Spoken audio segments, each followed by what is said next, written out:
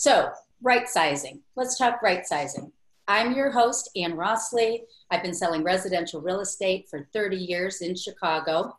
And in 2018, my husband Tom and I did our own downsizing experience. We went from our old traditional 4-square vintage home in historic Lakewood Balmoral to the Cultural Mile, which is Michigan Avenue across from the Art Institute. So I have personal experience in the whole downsizing thing, but beyond that, I've helped many people right size, and I have gotten the Senior Real Estate Specialist designation, which gives me not only training, but also resources to help my clients buy and sell. Now, when I put this webinar together, I reached out to the top producer at Key Mortgage, Ron Haddad. Ron has been there for over 15 years, helping hundreds and hundreds and hundreds of people get their mortgages. And so we're very, very grateful to have Ron with us. And you have a particular interest in right sizing too, right, Ron? I do, Ann, and thank you for having me. You know, I work with several financial planners, estate planners, real estate attorneys. You know, a lot of this does fit within right sizing for whether it be retirement, you know, or just good mortgage planning or family size planning, we'll call it.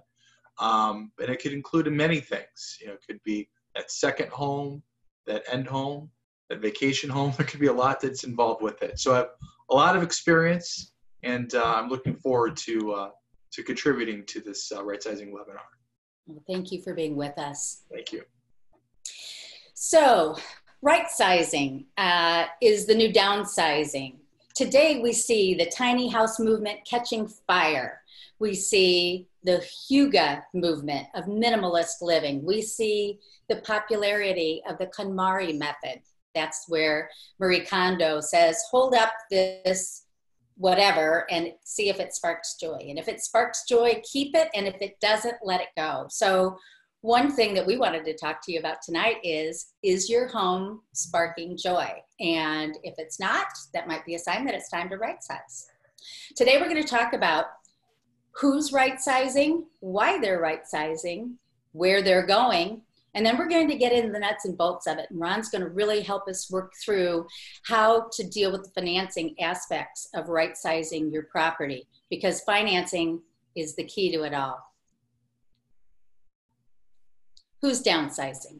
So yes, the traditional seniors moving into senior centers, yes, that's downsizing. But there's also the boomers, 50 to 75, whose children are grown. They find that they have an oversupply of space and they're ready for a new and fresh lifestyle. And then, of course, Gen Xers and millennials are embracing the smaller footprint and just the minimalist lifestyle. So I keep moving on that. I apologize. Homes.com did a survey on why people are downsizing, and they used the term downsizing, not right sizing. The number one reason is saving money.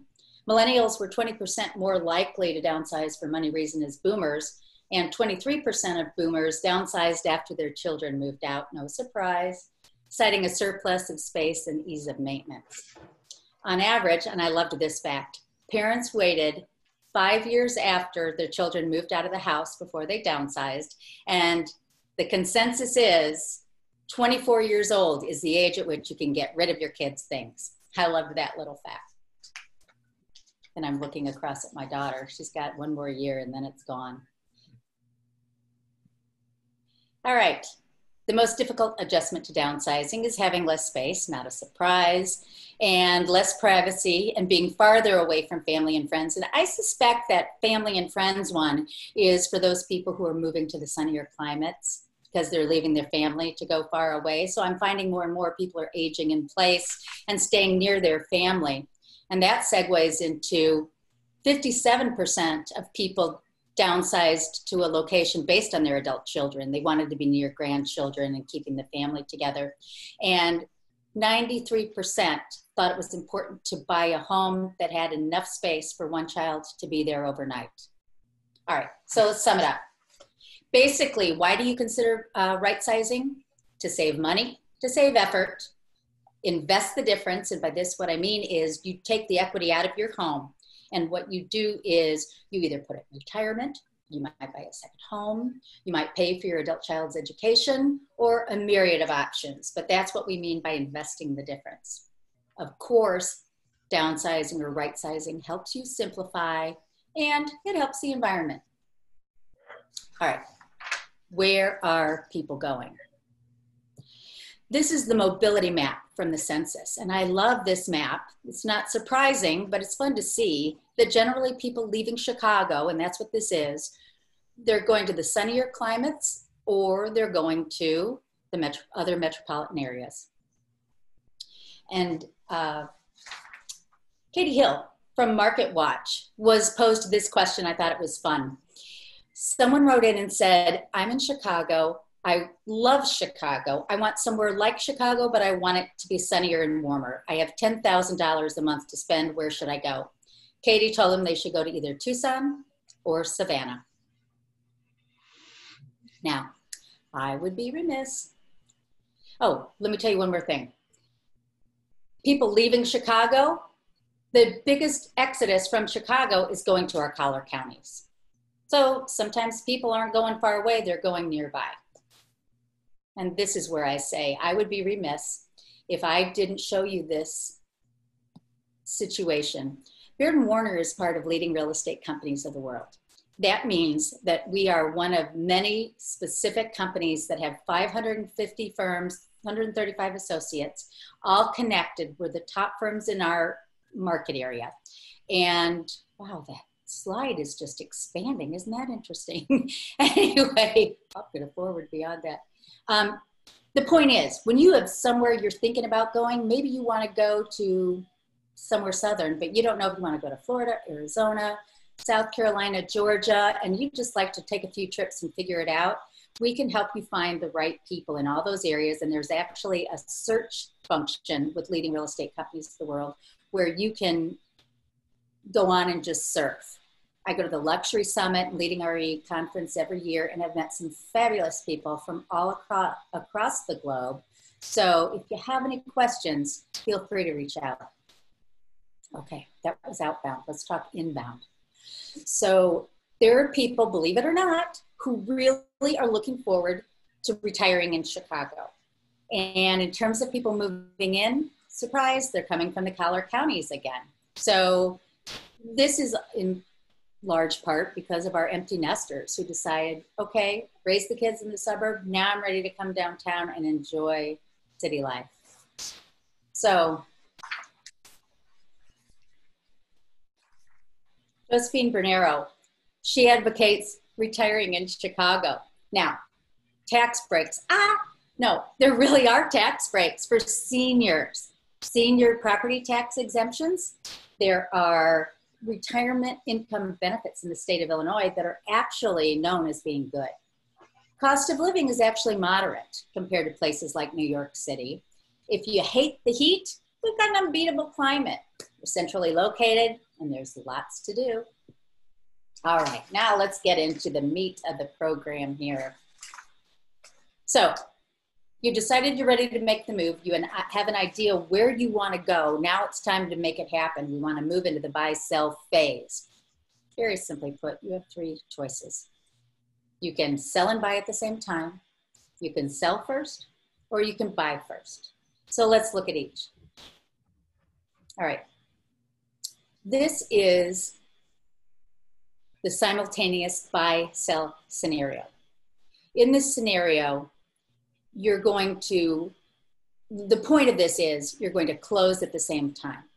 Where you close in the morning on the home you're selling, you close in the afternoon on the home you're going to move into. And the other stuff happens beforehand. This is the perfect thing for people who want to minimize their risk because they want to close on time, but they still need to take the equity out of their old home to put it into the new. So it's at this point, I want Ron to jump in and talk to us a little bit about the pre-approval and like where you fit into this scenario in our little honeycomb time grid. Absolutely, Anne. You know, I like to refer to this more as the traditional way of selling and buying, taking the equity from your home sale in the morning and sending it over to the purchase for your afternoon closing of the same day. That balance, I think it's the traditional way of approaching it. Although, balance it's not always there, but we'll talk a little bit more about that. Ideally, I think you should always want to know what your options are before you sell or even start dipping your toe into buying or looking around to buy, with getting pre-approved if you need a mortgage. There's a couple of things that you want to go through, which I kind of refer to as checkups. When you're buying or selling and buying, of course, right? You want to get a mortgage checkup just to make sure everything's in order. You'd be surprised how often I'll see just something minor on a credit report, a $50 copay from a dentist that nobody knew about 10 years ago, that's just keeping the credit score a little bit down. Also, making sure affordability is a good fit. Before you put your home up for sale, make sure that you are eligible to, on paper, of course, for loan approval. Then also, too, with the selling aspect of it, especially if you own a townhome or a condominium, they do offer service to have a checkup of the association. Especially today, there's a lot of, there's special assessments. There are, sometimes pending litigation, things that could hinder someone buying with a loan. You would want to know about that up front before you really get involved. I offer that service, and of course, I know you're a part of that as well. But these are all just, making sure that the house is in order before you put the house up or try to buy the next one. Right, that's a really great service. So during this buy-sell phase, there are some concerns, if you will. I'm going to go back here. When you do this, you want to, here, let's share up again. Thanks everybody for hanging with me. Techno is not my thing.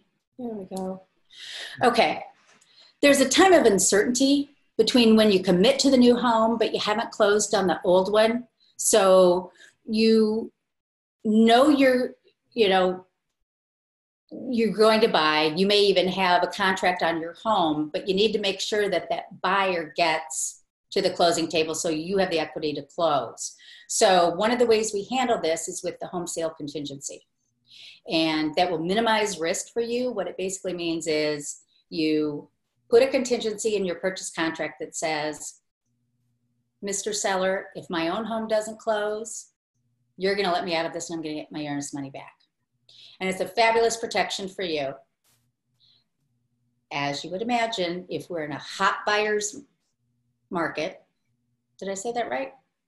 In a seller's market where all the buyers are vying for property, it hurts you from a negotiating standpoint because that seller is going to want the cleanest contract possible, cash buyer, no contingencies, or at least a pre-approved buyer who doesn't have a home to sell. So once we layer in that home sale contingency, it does protect you, but you have a little less negotiating room. So that's something we're going to want to talk about as we go.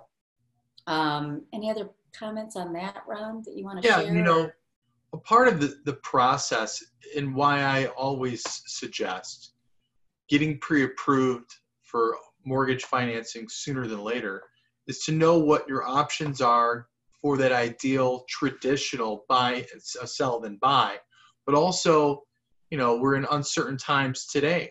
The domino effect. Let's say you do identify a buyer for your home, and you identify your next home, you enter into a contract, it's contingent upon your home sale. But what if something happens to that buyer? What if COVID-19 world, that the effect that we're in right now, let's look into what plan B and plan C is, just in case. And that, again, I think just it favors, and it obviously favors the well-prepared, and also eliminates potential frustrations and risks if need be. So again, the sooner the better of just making sure your ducks are in a row. That's it. All right. Have you ever had it happen where you get to the closing table and everybody thinks everything's good to go, and then boom, the morning closing didn't occur, so the afternoon closing can't occur? What do you do in a case like that, heaven forbid? It just happened a couple weeks ago. If you recall, all that water, all that rain we got. My customer was selling in the morning and buying, and they had already moved out. And this actually happened a couple of times in my career where there was water in the final walkthrough, a few inches of water. So we had to work with the attorneys and restructure things, and we were still able to close the same day, but there was some last minute restructuring. A few years ago, I had a situation where my client, for whatever reasons, decided to turn the power off on the home a few days. And we were all like, oh, that's something that probably shouldn't have been done. So that was a little bit deeper. No. That was a lot more water than just a little bit of seepage. That was the sump pump entirely off. So it does happen. Things happen. The point being, though, that things can happen, get ready, but we can pretty much work through them if we need to. I think that just comes with experience, seeing obstacles and knowing how to overcome them, working, with situations, not trying to punch a hole through it. Just, when things occur and they pop up, having your plan B and plan C, and also having a great team on your side. A lot of the situation that happened a couple of weeks ago, the attorneys were top notch. So also having that right legal representation, it's a big part of having that team working together. Right. Okay. What percent do you think of your transactions where they're buying and selling, do they close in the same day? Quite a bit. A few years back, I think technology has really helped quite a bit with this. And what I mean by technology, especially wires and money moving through the Federal Reserve. Years ago, 10, 15 years ago, you could send a wire at 9 o'clock in the morning. It may not show up until 3 in the afternoon. Today it takes 15 or 20 minutes. So that's really allowed us to move things along with these same day back-to-back closings. Ideally, people do want to try to move things into the home and out, just to make it easier for their move. It's not always perfect, but it is negotiated quite a bit to have the same day closing. I don't know if I could put a percentage on the top of my head, but there are quite a bit more today than there were 10, 15 years ago for certain. Mm-hmm. Very good. I wanted to mention a rare contingency. We just talked about the sale or closing contingency, and this is one that I have done from time to time, and I'm currently working with a client who's dealing with this, and that is what I call, I don't know what everybody else calls it, but I call it the reverse contingency. And that's in the situation where maybe somebody's in a home that they know is going to sell right away, but they're more concerned about finding the new home. And because maybe there's not a lot of inventory, which is our case today, where we don't have a lot of inventory, and they still want to end up with that concurrent buy and sale. So what I've done sometimes is put this contingency on that the buyer who's buying my client's home has to be willing to wait a week or two to confirm that the seller has a place to land before we can move into the inspection and attorney approval period and then move on to the closing. So just to let people watching know, there is a way to, if you're nervous about getting out of your house and finding the right property, we can still do that. No contingency. Ron, tell us okay. A lot now, yeah. 3 years ago when it was crazy and we had, 4 and 5 offers at a time on a property, there was no way you could buy a property with a sale contingency, right? That's true. And, today, and again, when I say today, this is May 2020, right? Now the contingency also, I'm starting to see a lot of pushback for sale contingencies, but I think that's more out of, the current fears and situations, right? Because these domino effects, because of people, God forbid, losing their job. And, Mm-hmm. So I think that will kind of thin out a bit. But, it's all about the market. Depends upon what side. Is it a buyer's market or a seller's market? But if you're up against competition, and it's a real nice property, and you're up against, 3 or 4 other offers, and 3 of them don't have a sale contingency, and you do, even though you may be offering more money, that you may not necessarily be the most attractive offer. So in some cases, again, knowing if you have options to potentially lift a sale contingency. You had mentioned something, Ann, about having a sale contingency, but then with like I don't want to say a kick-out clause, but trying to get the home under contract within 30 days. But if it doesn't happen, if it just doesn't come or transpire or manifest, then they can lift the contingency and still purchase without having to sell. That's interesting. And it's all, I think, the art of negotiations and the art of the deal. And working it out. Absolutely. Absolutely. Okay. Let's move on. Let's talk about, share my screen and see if it works this time, everybody. There we go. All right. Let's talk about the next option, and that's selling first. This is the least risky option for when you want to make the move, because you're able to get the property sold, you get your cash in hand, and you know exactly what you have before you move forward. But of course, the downside is you've got this period, whoops, fancy fingers. You see on the bottom there, interim housing or lease back from seller. So you've closed, and there's some period of time until you close again, and you're going to be homeless unless you rent back or you go to some kind of interim housing situation, move in with the parents, something. Anyway, but that's for people who are really looking for what they want there. Ron, do you have anything you want to say about this scenario in particular? No, so not everybody wants to move twice, right? To interim, but actually having the opportunity to sell and then rent back from the buyers you just sold to for 6 months or so gives you a lot of time and freedom, and the ability to search, negotiate, perform your due diligence, and not feel pressured that you have to sell in order to buy. But again, it's all about that balance. So it's something that could also result, like we're talking. What if you don't identify? Do you really now feel like, okay, I haven't identified my home? Are you now being forced to settle, right? Because your lease is whatever. So there's some risks with it, though. There are some risks. The other day you were mentioning to me that some people, particularly maybe at retirement age, say, okay, it's time to retire. They sell their home. They're ready to go to the new home. But there are different pre-qualifications. Oh, yeah. Because they aren't at that same income level. Can you talk a little bit about that? The one theme that you will always hear me say is get pre-approved early. Make sure you are working with, a true mortgage advisor, a mortgage planner, not just an 800 number loan officer that says come back when you're under contract. Make sure that you're working with someone that understands what your plan is.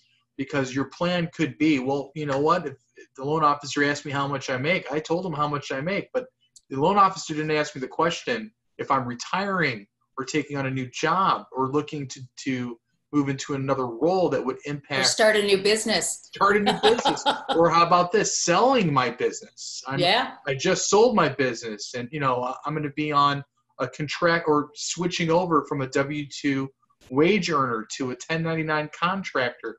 All these things that could impact affordability and to the detriment, unfortunately, later on for mortgage approval.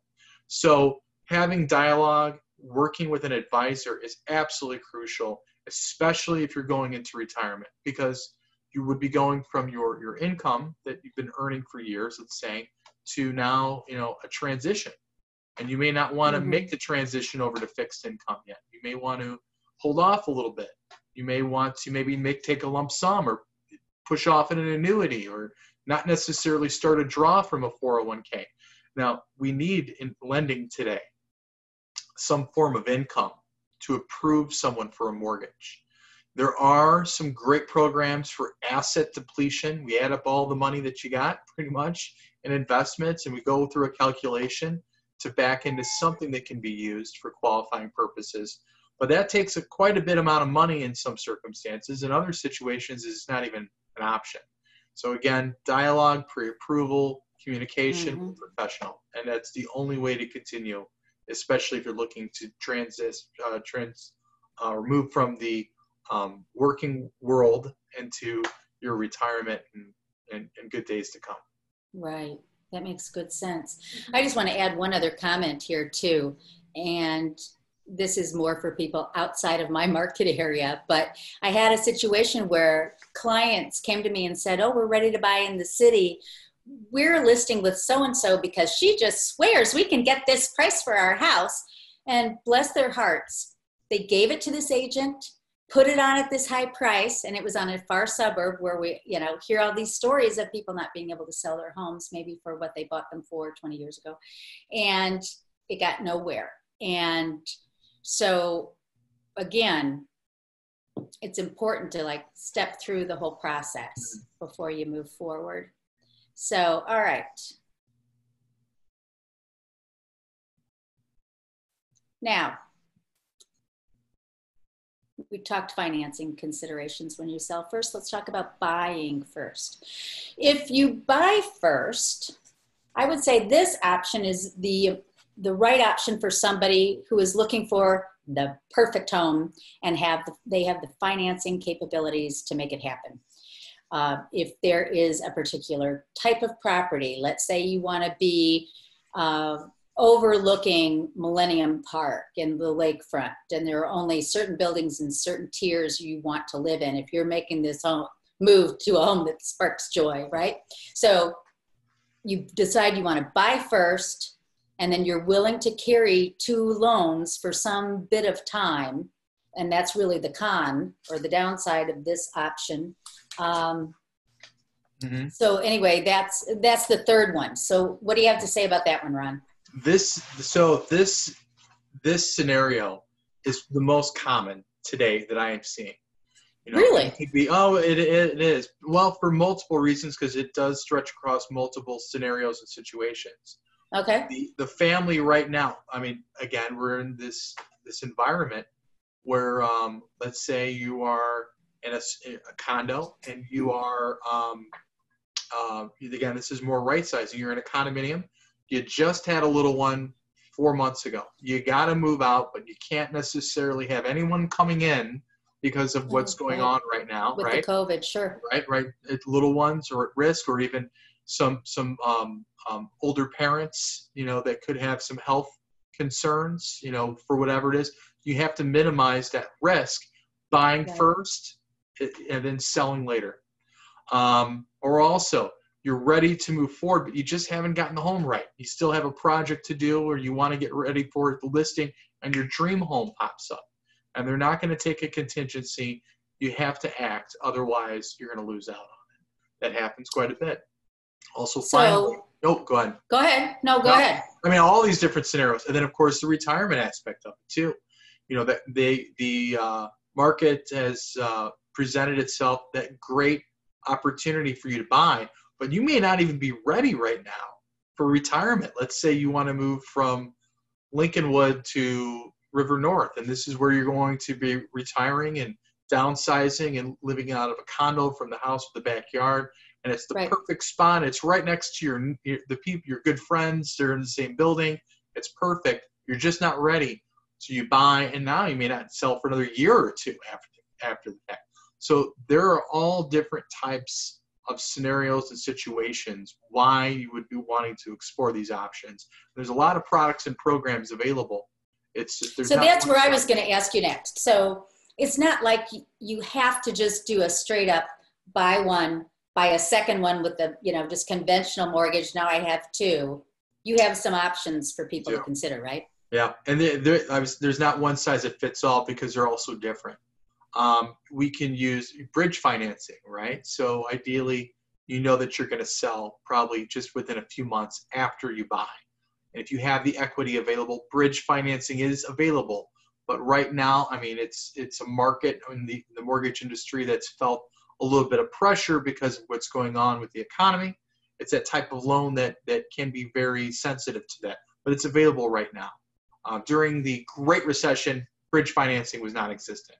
Today it is existent. It's just a little bit sensitive right now. Okay. But also to, harnessing and using creative financing, right? The biggest one is you're going to be expecting a net of, let's say, $200,000 from your home sale 6, 7, 8 months after you buy. You don't necessarily want to drain your accounts for the down payment on the purchase. You could put down a lower down payment. You can do that, absolutely. But we can use, let's say, 2 mortgages. A primary mortgage on a 30-year fixed for 70% financing, and a second mortgage for 20% financing, and you put 10% down. And then when you do sell, you take the $200,000 or whatever the proceeds are, and you just pay off that second mortgage. It's like having your cake and eating it too. There's a lot. And then you've got a credit line, right? And then you have a credit line. So that's actually interesting too. Not only that, but now you have a credit line that you can draw, repay for multiple years. There's also there's old new things, and I say that because it's great that they came back, called recasting. Recasting, to simplify, is just hitting the reset button on a mortgage. So let's say you open up a mortgage for $500,000, and then you make a principal reduction on that 30-year fixed mortgage of $500,000 of $100,000 on a standard loan. What usually ends up happening is you just end that loan sooner. Payment doesn't change, just end it sooner. Well, recasting allows you, for a small fee, after you make that large, let's say $100,000 principal reduction, pay $400 or so, hit the reset button, start a whole new 30-year term over again, and the payment adjusts accordingly to the new balance. It's like refinancing without really needing to refinance. Do the whole thing. Right, Yeah. Right. Especially if interest rates move higher, which is an entirely different webinar, but entirely different one. If they do, banking on, I'll refinance, well, what if rates are higher? Recasting is a great option to consider. All right. So in other words, if somebody really wants to do this option, and and there are options. And you said too that you could even pull from 401ks, borrow off of 401ks, or do all kinds of things, right? So there's so many different, gifts, 401ks, borrowing against stocks is another asset-backed type of loan. And it's kind of interesting, when you borrow from your own assets, it's not really considered a liability in the eyes of the lender. You're borrowing for what you already own. Now it's different if you're borrowing from somebody else, or, that's a different story. If you're borrowing from 401k or stocks, or, even taking draws, it's absolutely fine, and including gifts as well as home equity lines of credit or bridge loans from other properties that you may own. There's a lot that can be used. Even loans from businesses in some cases could be used, as long as we bake that into the affordability. A lot of options to consider. It's just, so you're saying that there are lots of ways we can make this happen. So there's a lot of ways to share. I'm all about options, and sometimes I always say, in order for there to be good options, favorable options, sometimes there are just less favorable options. So it's trying to find exactly what fits and what the tolerance for risk is, and what may seem absolutely acceptable to one person may seem a little bit risky for another. So I never assume. I'll lay out all your options, and I'll let my customer decide what fits best for them. That sounds good. All right, so let's go back to our slides.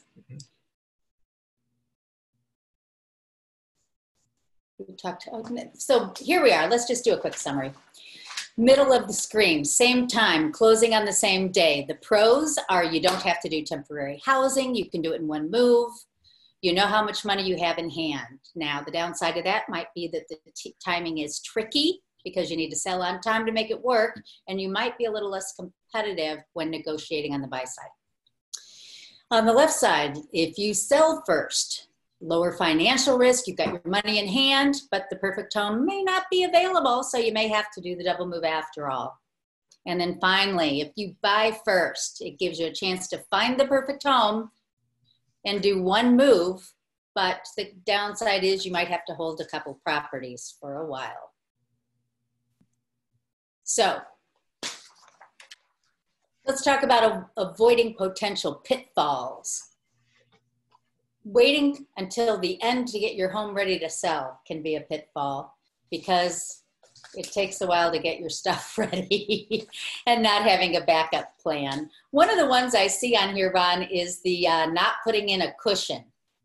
So talk to me about that and how you talk to your clients.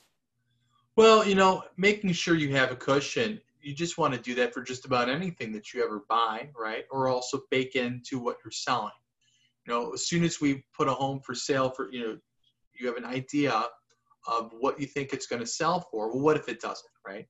Or what if you want to buy and it ends up being a hot property and it's a situation where, you've got multiple offers, you may have to go above the list price, having a cushion there. But also having a cushion for anything just makes sense, especially for just, peace of mind and just approaching things in a safe and secure way, we'll say, especially nowadays. So exactly right. Yeah, I'm a big fan of that. Even though the loan may not necessarily need what's called reserves and things like that, it's always good to have that contingency, that cushion. Right. Absolutely. Now, one of the things that our viewers may be a little surprised to hear is that we agree with the recommendation that don't rush to make a purchase decision and consider renting and buying both as options. We do this because we want to help our clients and make the right choice. And this is all about doing the right thing for the right reasons. And so we're trying to make it work. But if renting is the right option, then we would wholeheartedly advocate for that. Make sure you can easily afford it too. I think given our recent COVID-19, I think everybody's going to say amen to that. The other thing people say is don't buy a home for your grandchildren and stop caring what other people think. That's a good one. So,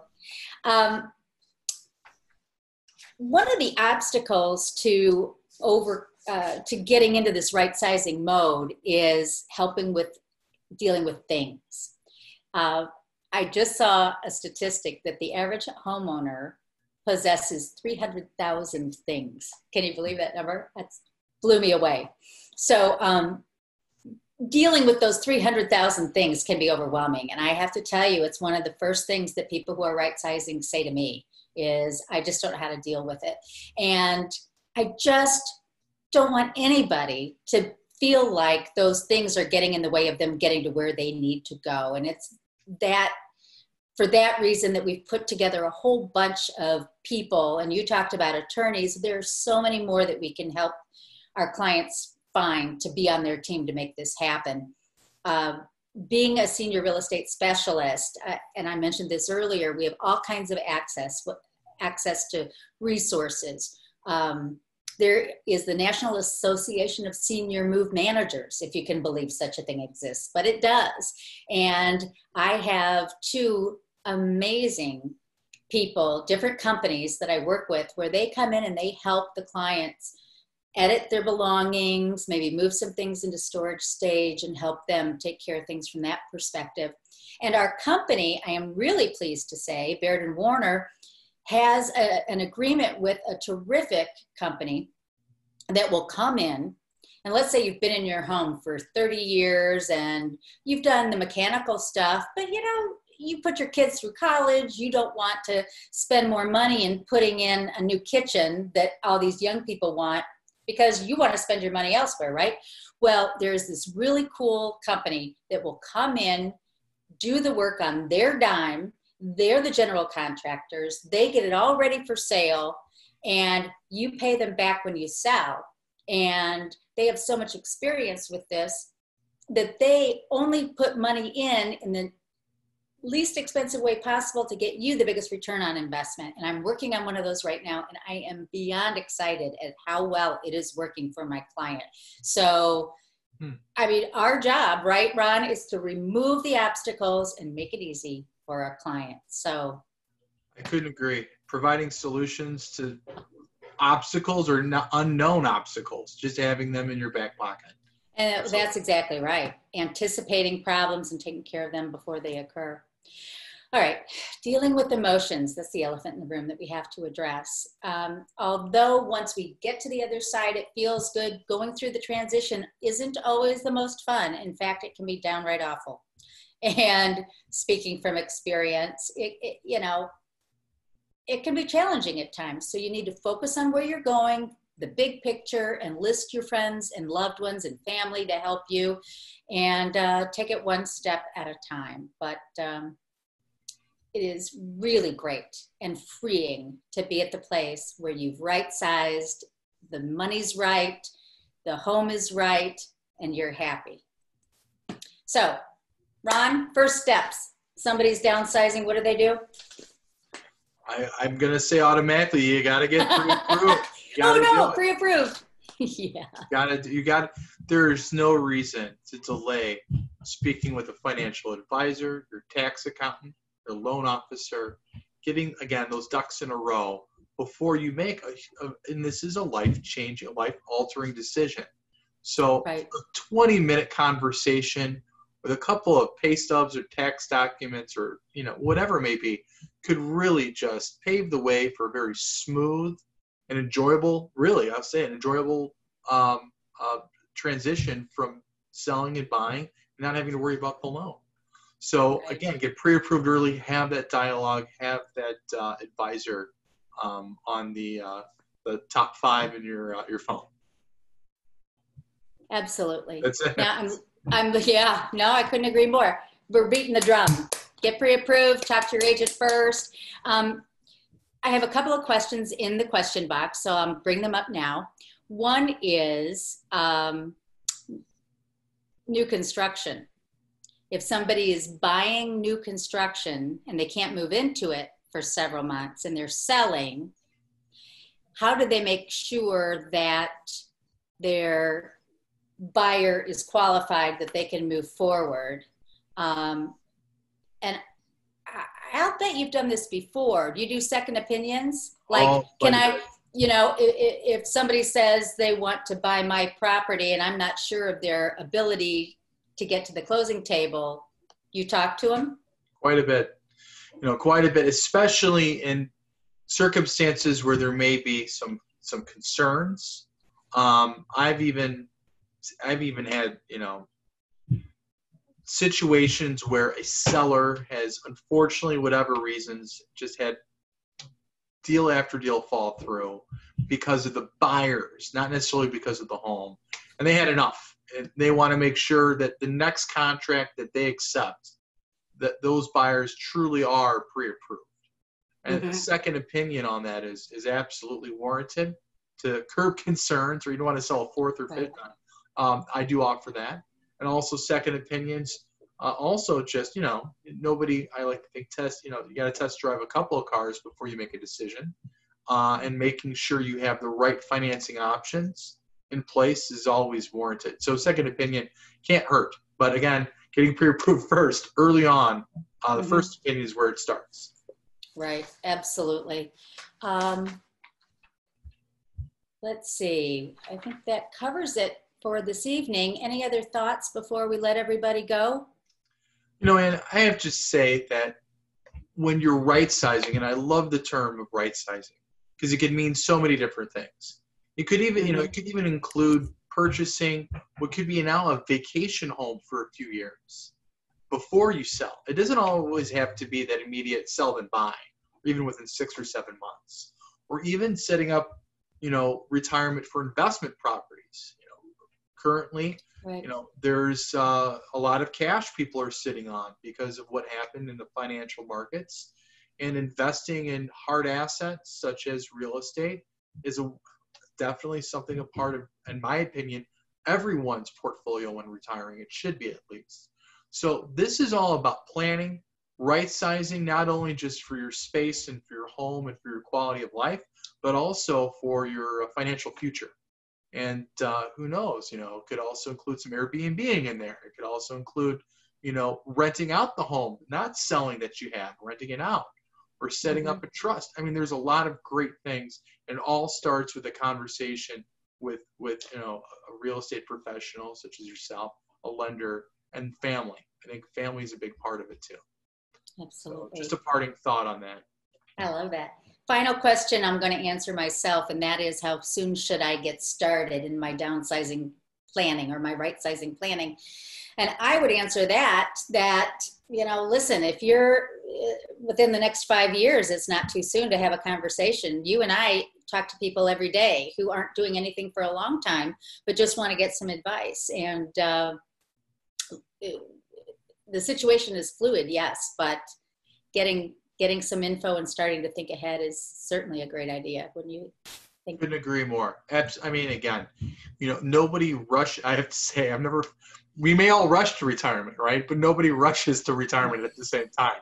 But still, right. It's all about estate planning, good mortgage planning, life size, growing, expanding families, or obviously, empty nests. There's a lot of things to consider, and it doesn't hurt at all to explore options early and at least set a path.